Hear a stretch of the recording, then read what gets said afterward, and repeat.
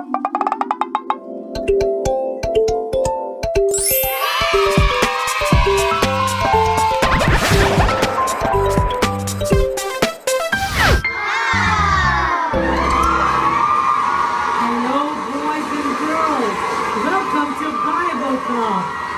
so happy you're here with us this week, and we are happy because today is Mother's Day. We all have mothers, and they're very special. So today we want to thank God for our mothers. We want to celebrate them. They are very special to us. I have a mother. Hello, Mom. Happy Mother's Day. So glad that God has blessed me with a wonderful mother. Girls and boys, our memory verse comes from Colossians 3:20. Children, obey your parents in everything, for this pleases God. Three things stand out very strong in this scripture. The Bible is talking to children. We as children must learn how to obey God while we are very young. Obeying God is a rule that comes from the Bible. God expects children to learn the rules of obeying, because when we learn to obey the Word of God, we learn to obey our parents, we learn to obey God, and we learn to live a life that pleases God. The second most important thing in this scripture is that we always should obey parents. Not sometimes, but we must obey parents all times. Do not choose what to obey, but choose to always obey. This is what pleases God. The third and most important thing about this scripture is that it pleases God when children obey their parents. If you disobey parents, you displease God. And when we displease God, we commit a sin.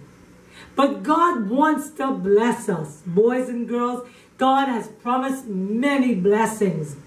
And blessings is what God has in store for every boy and girl. God's blessings are God's promises to those who are obedient. These are the blessings of God. Number one, that you would live a long life. You must seek to live to please God. Seek to find the will of God for your life. When you seek to find the will of God for your life, it means that you're going to be very careful. You're not going to live a life that has no self-control. Because when you live life carelessly, when you live life to do what you please and not to please God, it can cause death to come too soon. Secondly, the promise of God is for protection. Ecclesiastes 8:5 says, "Those who obey him will not be punished. Those who are wise will find a time and a way to do what is right." If bad things happen, God finds a way to turn it around for your good. So boys and girls, if you want divine protection from God, you must obey God's laws. You must obey your parents. Another blessing that comes from God is gladness. The most joyful people in the world are those who are always seeking to please God. So gladness is a blessing. The fourth blessing that comes in obedience is peace. Great peace. Even in a world where there's trouble, where there's fear, where there's diseases, when we obey God, he gives us great peace. Peace that most people can't understand. Another blessing that comes from God is assurance of salvation. You will know for sure that when you die, you will go to be with God in heaven. And that is a very important promise from God. And number 6, answers to prayer. If we seek to obey God, He promises to answer our prayers. Boys and girls, every night, every day, as often as possible, we pray for God to bless us. We pray for God to heal us. And we pray for God to do great things in the lives for those who love us. And so when we pray, God answers our prayers when we are obedient. And number 7, the conscious presence of Jesus is always evident when we obey God's laws. God is always with us, but only when we spend time making sure that we obey His word, we are more aware that God is with us. So remember these points, boys and girls. Let's repeat that memory verse again. Colossians 3:20. Children, obey your parents in everything, for this pleases God. Now we will hear from the Kingdom Kids all the way from Nigeria.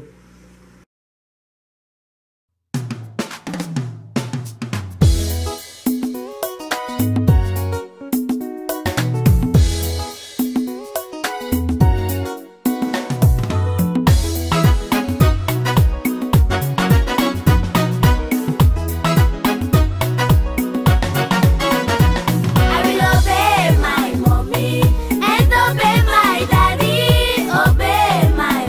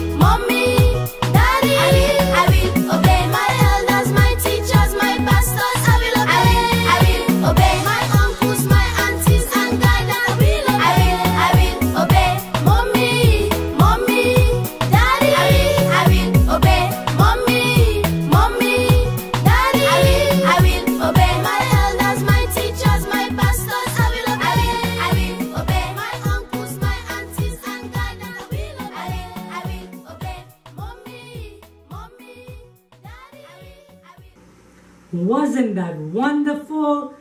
Boys and girls, we so appreciate that group from Nigeria. You know, we are all alive today because our mothers carried us in her womb until it was time for us to be born. Mothers are very special to God. God created the first mother all the way back in the beginning. When he created the first man, he created the first woman. And the name of the first woman, the first mother of all living things, was Eve. And God created a command. He said, children, obey your parents. Obey your mother, because this pleases God. This honors your mother. And so, boys and girls, it is a sin when we dishonor our mothers. A sin when we dishonor our fathers, because it is a command from God. We ought to respect our mothers, because respect demonstrates love. Love for our mothers is a command from God. And when we do not honor our mother, when we do not obey our mother, it is a sin.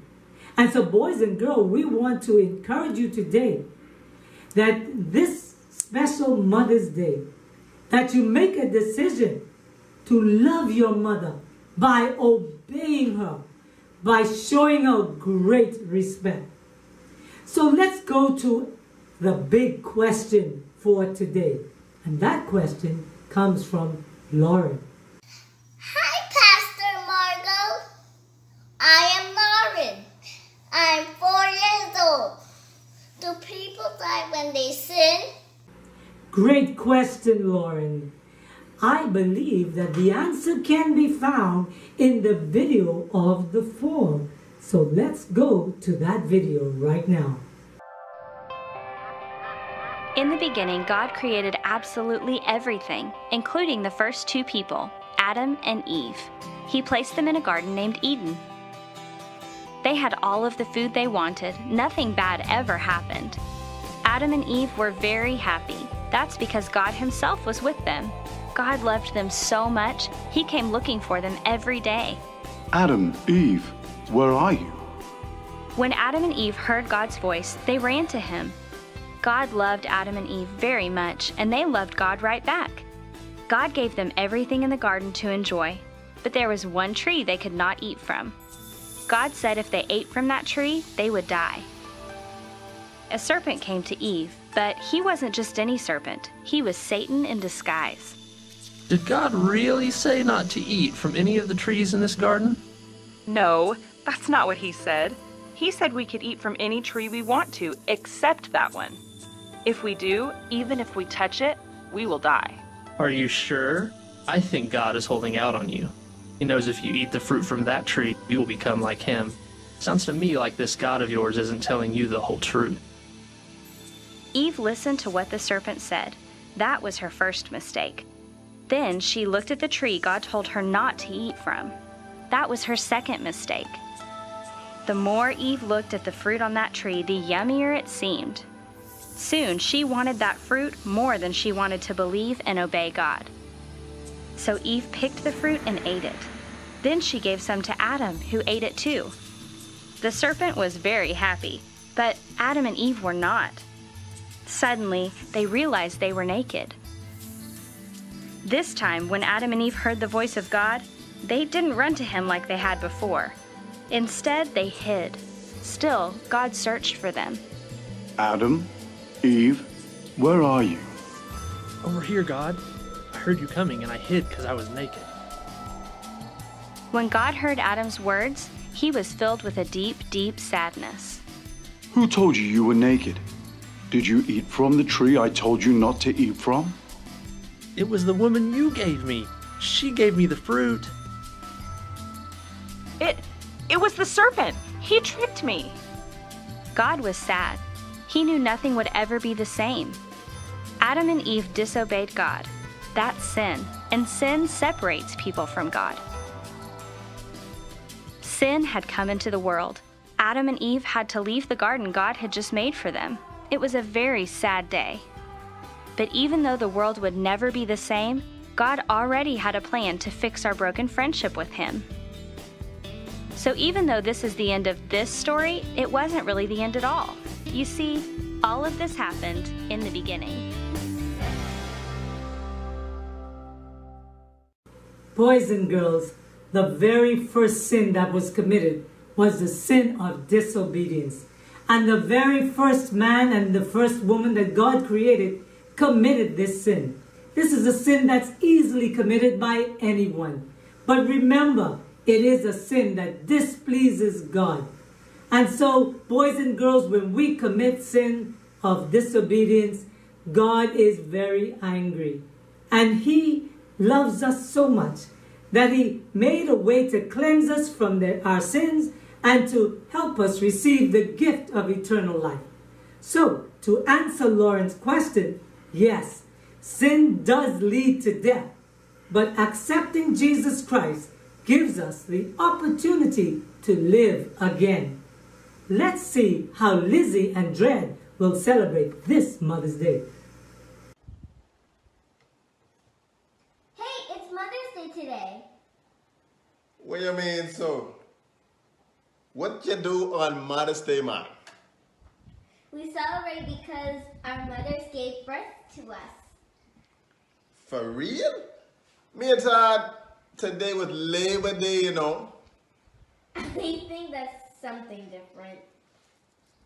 Well, let me say, what you supposed to do on Mother's Day though? We're supposed to do things that will make our mothers happy, like cook the meals, clean up, buy her things, and look after her. For real? That's a whole heap of work, man. Me not know if me can do all that, you see. Bad man them don't play all the working thing them, you see. Besides, me not believe it's fair. What's not fair? Well, there's a Mother's Day during the year, but what pan the children them? We not get no day. Me think we should have a day, a special day just for the kids them. What you say? And what would the mothers do for the kids' day? Well, let me say. Me say the same thing pan what the children do for the mothers them. The mothers them must do for the children them. Me want them to cook. Me want them to clean. Me want them to make I feel nice, you see?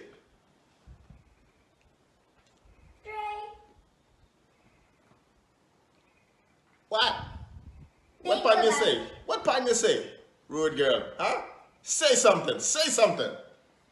Think about it.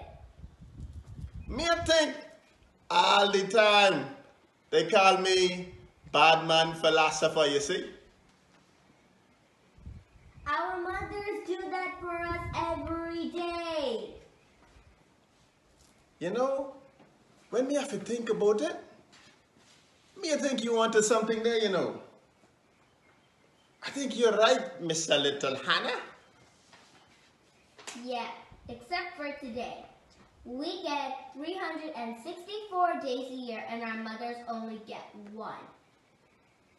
Wow, that's a real talk, man. We better make today a special one then.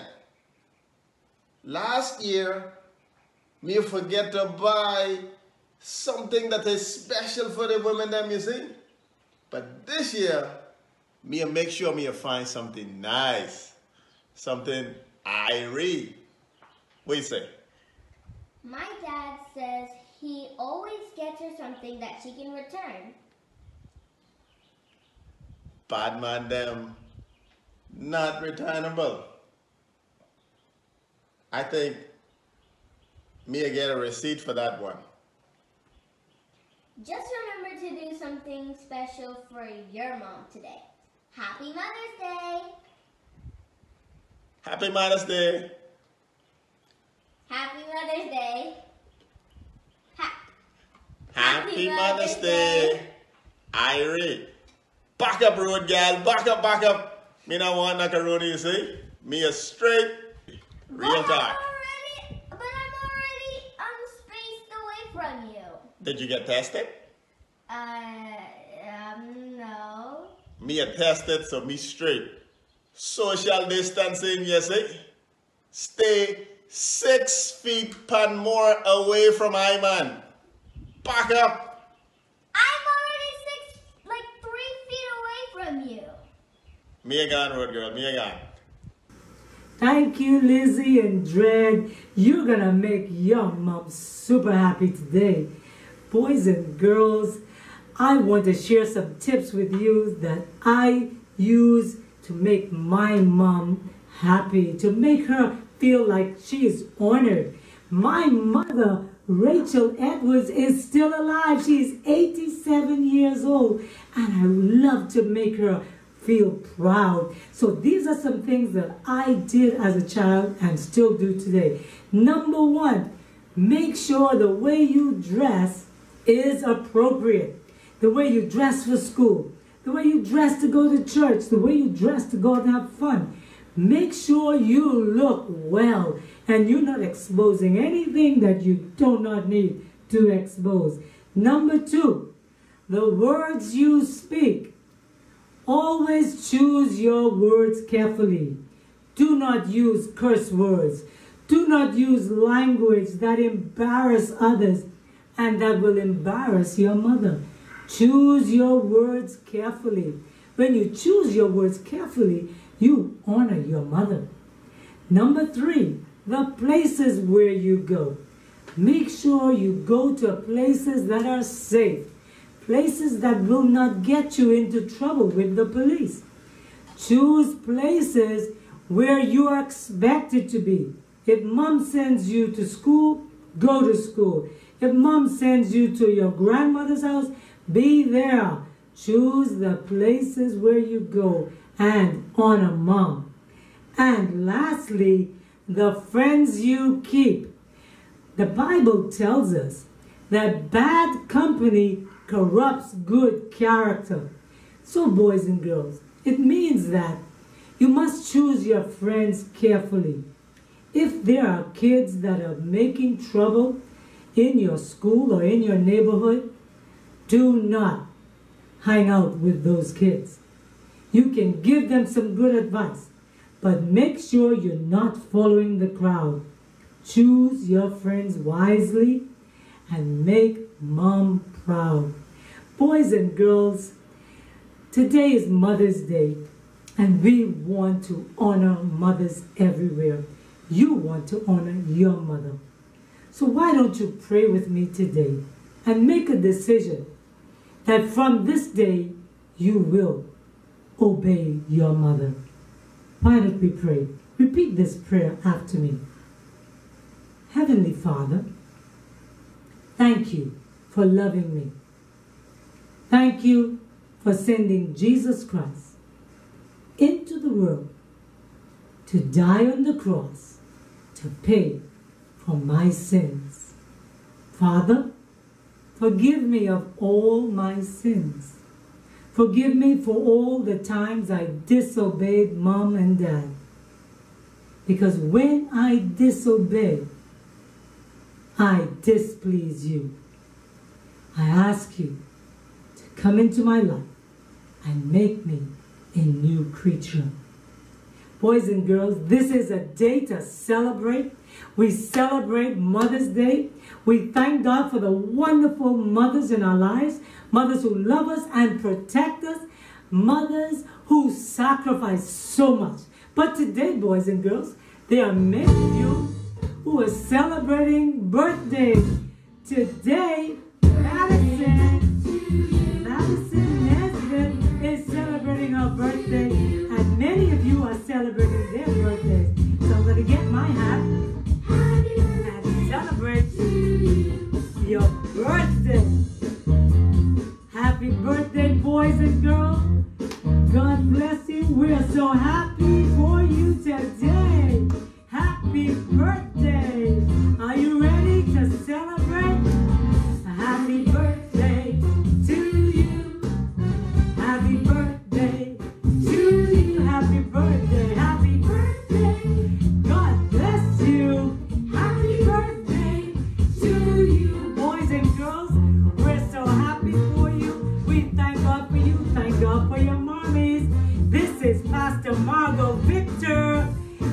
See you next week. Over and out.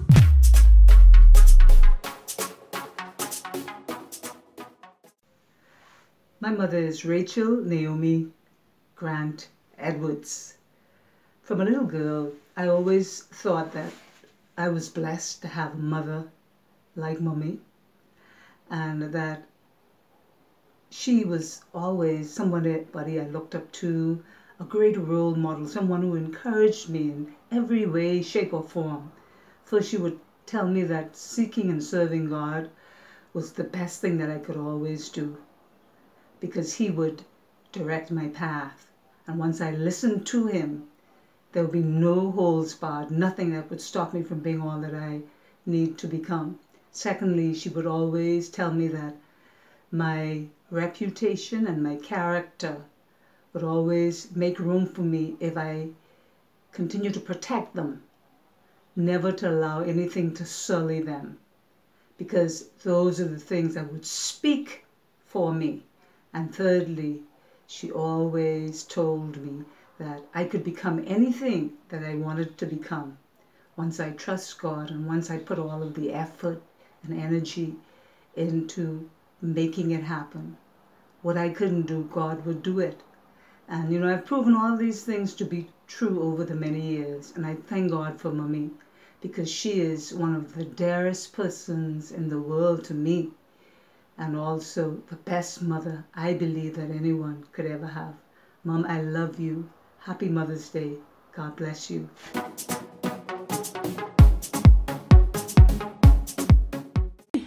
Happy Mother's Day, Mom. We love you. Mwah!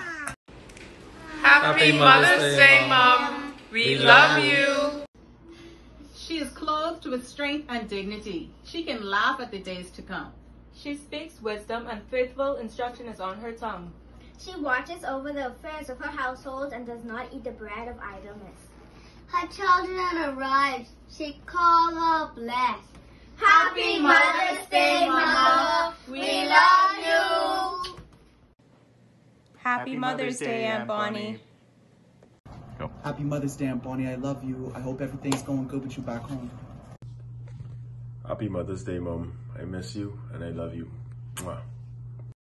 Happy Mother's Day, Mom. Thank you for continuing to provide for us, and may all the days of your life be happy. Happy Mother's Day, Mom. Love you. Deep